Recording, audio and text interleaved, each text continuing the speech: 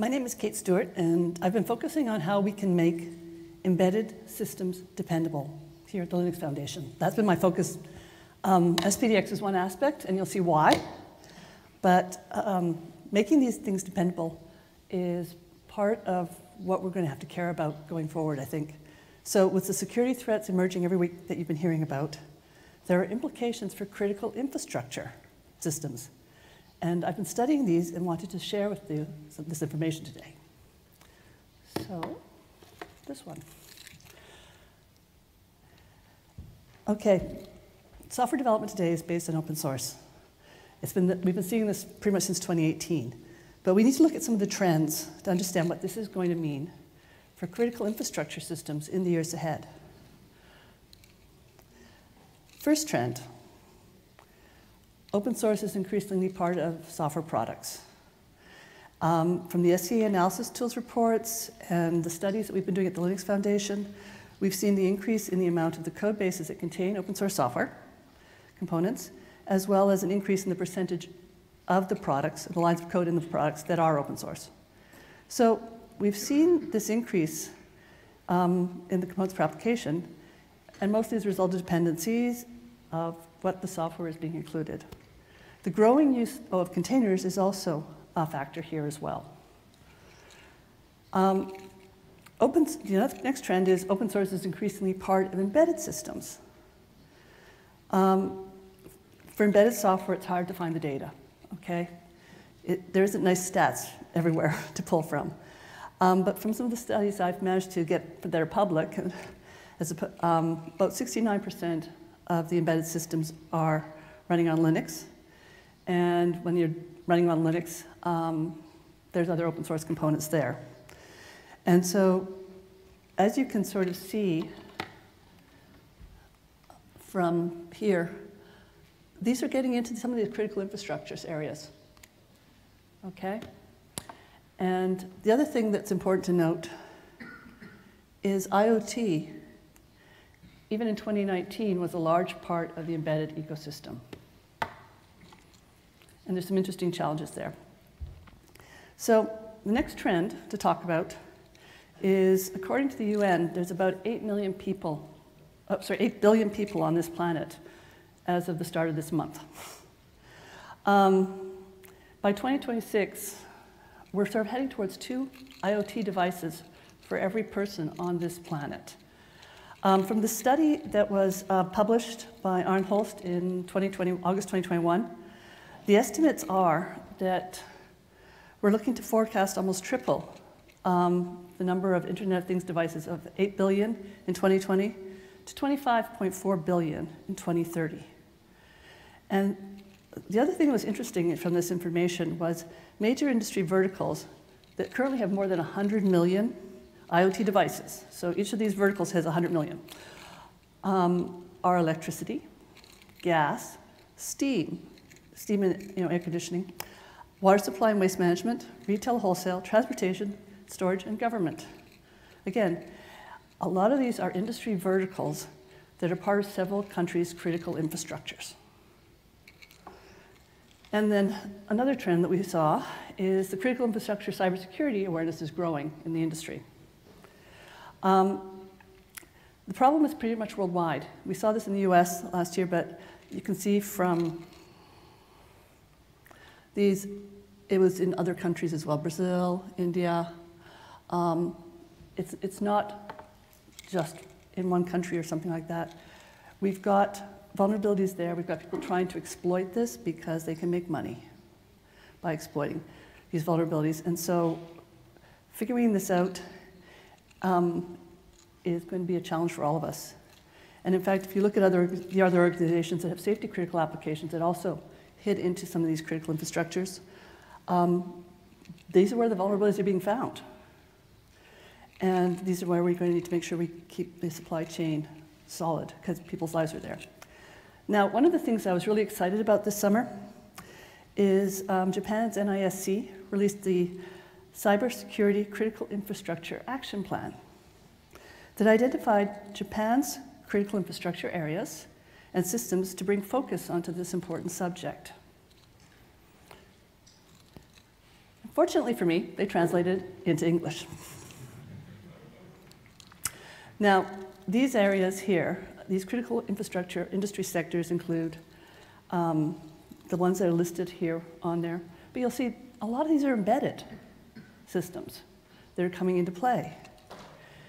And what I also thought very insightful from this report was its emphasis on the relevant safety factors that need to be taken into account, as well as the security remediations. The safety principles here, oops, sorry, there. These safety principles mean looking at the standards and adhering to that. Even if you fix something, it still is safe to use. And for critical infrastructure, this is going to be key because bugs aren't going to go away. So depending on each sector, though, and the applications, there are different standards that are engaged here and the risk levels that apply. But there are some underlying commonalities across these standards we can all build on. All software being used needs to be known, tested, and managed over time. You just don't do it once and done. We have a time spectrum to take into account. This, the infrastructure doesn't just change every day. Some things are in place for 20 years or longer. Oops, sorry, too many gadgets. Anyhow, this brings us to our final trend to consider, that over the last couple of years, we've seen that open source is showing up in safety critical applications from automotive to civil infrastructure to aerospace to energy. We see organizations forming and common code in these markets, verticals. This trend started several years ago with automotive grade Linux, possibly even carrier grade Linux before that, now that I think of it. And more recently, we're seeing a lot of focus in the civil infrastructure project, LF networking, LF energy, and a variety of other embedded projects supported by Yocto. So we have common software building blocks like Linux kernel that's being used and reused in different ways pretty much through the ecosystem. This will allow us to share efficiencies and understand security and share fixes to the security and remediations. So there's positive directions here. But because of the safety critical implications and the national regulatory oversight that's emerging, NIST's cybersecurity policy for the critical infrastructure protection plan points out that there are useful factors to consider as a good starting point for all of us to understand more. So what is this going to mean for the evolution of open source software development? Well, since critical infrastructure tends to have safety considerations associated with them, safety standards provide a framework and factors to consider in the analysis of a system, both hardware and software in a system, that is providing a specific safety-related function. Since software more and more is being composed of open source components, there are some new challenges for the open source software development systems moving into these areas. So let's be clear, as Dan pointed out, closed source has the same challenges, if not more. However, companies with proprietary offerings have had the resources that fund the safety level analysis in the past and follow traditional methodologies that the standards are looking for. For software, though, that is being integrated in and put together, some of these pieces have been missing. And this is what we need to focus on figuring out how to solve. So the challenge is, how can we evolve the open source ecosystem to meet the challenges of being used in critical infrastructure where there are regulatory requirements and where there are safety critical implications. Some of the initial steps, though, that we can take to make this journey, we can start today. And so first off, step is know exactly what you're using. Being able to automatically understand all the components of your system is going to be key. This is where SBOMs come in. Being able to, automatically at your fingertips know exactly which components are sitting there on your deployed products. That is key for security and essential for doing safety analysis at scale for these modern systems. In the last year, the focal point of SBOM definition work has moved in the US from NTIA to CISA. And this is just sort of defining what is an SBOM. And the multi-stakeholder meetings are continuing. There's weekly meetings, and Japan's CERT team is part of these discussions. They've been in several meetings with them as well. But for us to get to scale, we're going to need international standards. And international standards, as sharing the software metadata efficiently, is key. SPDX is a language to convey the software components information, and it lets you scale down to the source file level, which is where we need to be for embedded. Okay, knowing exactly which files are there or not there will tell us if we have to go and do a remediation in the field. Okay, the component version is a good starting point, but it's not sufficient. OpenChain also has been asking for a software bill of materials, or a BOM, as part of what you share between organizations to build trust between these organizations. And so it provides information on the processes of working with these information and sharing. So SPDX, in November 2021, SPDX became an international standard, and I would personally like to thank you, the ISO Japanese reviewing team, because they gave us the most detailed feedback and really helped us improve it when we went through ISO. There were several nights and weekends spent addressing their feedback, but they did give us a lot of really good detailed feedback that we made sure we could address.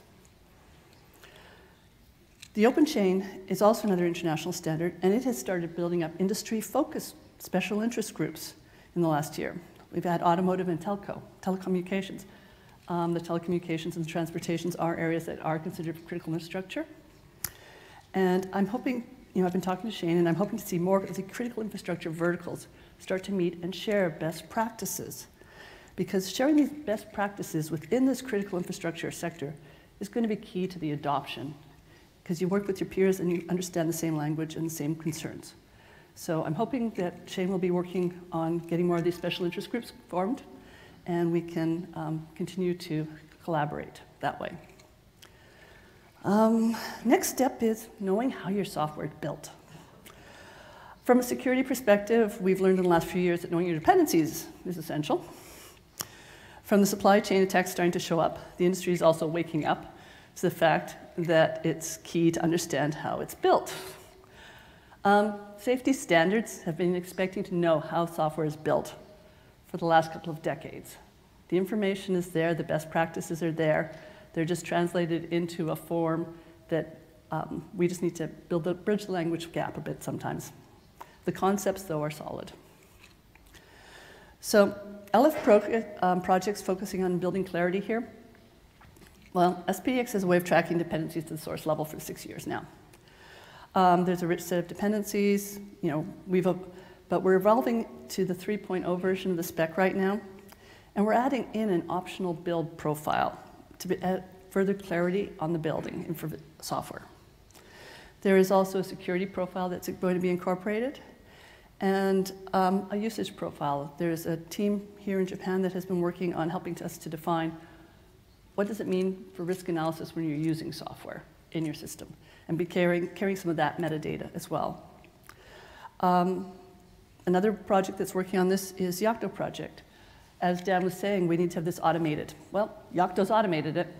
One-line config change in your scripts, and you can basically automatically generate SBOMs for your build tool chain, as well as the libraries it's built, as well as your final image. It all happens behind the scenes. It's there today in embedded projects that use Yocto. It's like I say, it's a one-line change you have to turn on. And that's where we need to be across the ecosystem, and that's the type of changes that Dan was referencing. We need this to be behind the scenes. We need to make it easy for developers to just have the right things happening. Another project that's sort of working in this area is obviously OpenSSF, and Dan just talked about SigStore for provenance, and then there's also the GitBOM project for having a verifiable component dependency graph, which is also useful as a cross-check. And then the last project I want to quickly chat on here is Zephyr. And Zephyr is an RTOS to use when Linux is too big. And it is able to automatically generate software bill of materials for the sources and the built image and have the linkage between them, and again, as a result of one command. So if you're using Zephyr today, one command, you can have these SBOMs coming out automatically. I guess the next step is you need to be able to reproduce your builds. Security issues are being discovered all the time, so if a vulnerability shows up 20 years from now, can you fix it? The critical infrastructure needs to be maintainable and reliable over time. And so there is this need to be able to rebuild an executable image in the future times in order to apply a fix. So some of the LF projects that have been focusing on this aspect already are the Civil Infrastructure Platform, which has extended the reproducible build support in Debian, and has extended support for certain core components, like time of support for bug fixes. The Octo project is now capable of reproducible builds for all of its packages as well. And with that one-line SBOM change, having the SBOMs and the reproducible builds is probably the best known practices today for us helping to secure the infrastructure.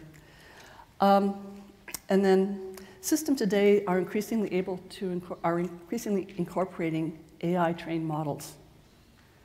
And so SPDX is working on an AI and dataset profile that will let us summarize this information effectively and share it so we can reproduce the trained models too. Because getting all these elements, the same way you have to build your images, you have to build your models by training them. There could be vulnerabilities, there could be hazards coming out of those trained models, and we're going to need to be able to address them as well in the future for safety analysis. So we're heading there. The Civil Infrastructure Project has been exploring how to satisfy some of these requirements of infrastructure using open source systems built on Linux for several years now. And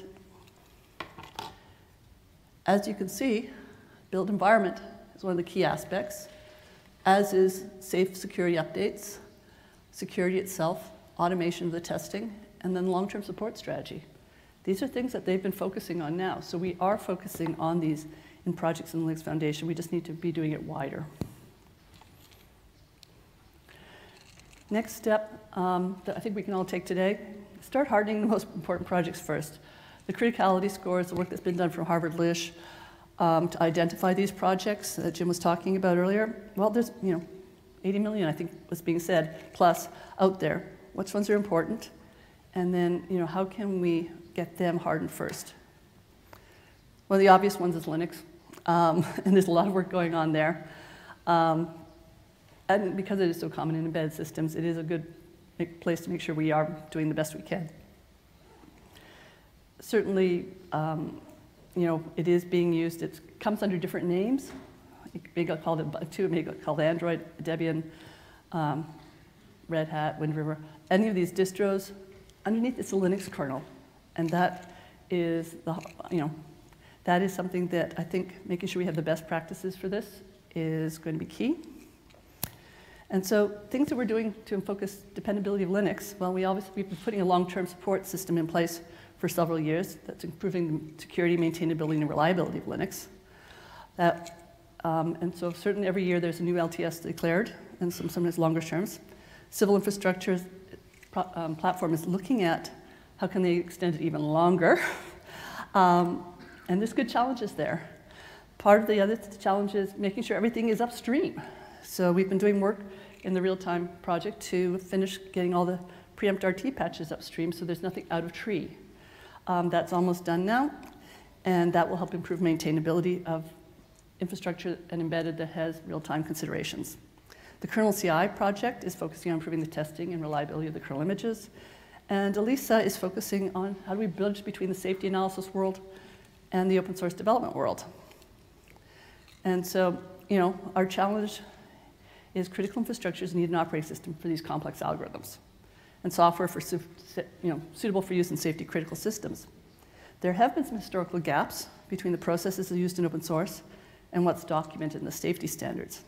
So ELISA's mission is to define and maintain a common set of elements, processes, and tools to help make Linux-based safety critical systems amenable to that certification. Because we have communities that can't quite talk to each other right now. We have to build that bridge. And building the bridge, is a step-by-step process too. So Linux is certainly there in the most popular places, but sometimes it's just too big. We've got other LF projects that are focusing on safety considerations as well. Zephyr, we talked about earlier, has a safety committee focused on getting ISO 61508 certification going through. The Self4 project is a formally verified microkernel. Zen has got a special interest group working on functional safety, on making the hypervisor ready for use in mixed criticality systems. And then likewise, Acorn is also having focus on safety. Now, the Zephyr project, since we started it, we wanted to be able to go after safety critical with Zephyr, as well as the security. And so we've been putting the processes in place, a lot of them learned from Linux, to make sure that we have it. And we actually have a functional safety manager that's a neutral one that's been hired by the project to make sure that we can get ourselves ready for 61508, who's helping to build that bridge. Zephyr's also focused on adopting security best practices. Anytime we learn about one, we try to apply it. And we were one of the early achievers of the gold badge from the badging program as well. Some of the other most important projects, though, how do we figure out what the risk is of them and how do we use it? Well, the best practices badge I just referred to. There's a scorecards project. There's a supply chain level software artifacts, and then there's the Alpha Omega projects. So we've got various initiatives in OpenSSF that are going to help us understand risk, score it, and improve, hopefully work on improving and hardening these projects as we identify them. Next step, let's establish a reference systems. Modern open source development is usually based on developers finding something similar to what they want to use, copying it, and tweaking it until it achieves their goals. Okay? By combining open source projects together without NDAs into reference systems with configurations for different criticality levels and documenting them, we will be providing new starting points. This is one of the goals of AGL. As you've seen from Dan, they want to have these reference points. This is a very good model for us to start to build from. Similarly, civil infrastructure is also putting together reference points. And I will also say that LF Edge has their various blueprints, and networking has blueprints. Again, putting these references together and making sure they're following the best practice is things we can build off of and then others can build from and have better chances of getting it right. So, earlier this year, the ELISA project formed a new systems working group. And our goal in this group is to work with these components, open source components, and create mixed criticality systems doing applications. And so in June earlier this year, we actually have Linux, Zen, and Zephyr hooked together in mixed criticality, interacting and configured. And we're working with AGL to get AGL and Yocto integrated as part of this whole system. So this is work in progress, and if people are interested, please come talk to me more about this later. The other step we can be taking today, education for open source developers, as we referred to earlier. Making sure that the developers understand security, safety, and system engineering, and the implications of system engineering is a good start here. We've added a software engineering basics for embedded systems course, as well as the security courses that Jim and others have referred to, the secure software development fundamentals. These are all freely available for developers to take. And with ELISA, we're trying to make all of our learnings visible as well. And so, there's virtual workshops, and the videos from those are all freely available on YouTube for you to catch up if you were not able to attend them. And we have periodic webinars deep diving into special topics. So if you're interested in learning more about the system side of things, we will be having a mini summit tomorrow here. And we'll be going into a deep dive on the systems working group as well as the automotive working group. So if this is a topic of interest to you, I'd encourage you to sign up. And we can take it from there. So as you see, we are going to need a step-by-step evolution, not a revolution, to get the open source ecosystem working well with the critical infrastructure systems. This presentation went over some of the initial steps we can take now, but there's going to be more needed in the future. We don't know the full roadmap yet, but you can sort of see there are things we can do now to make it better. Japan has a tremendous expertise and leadership in effective system engineering.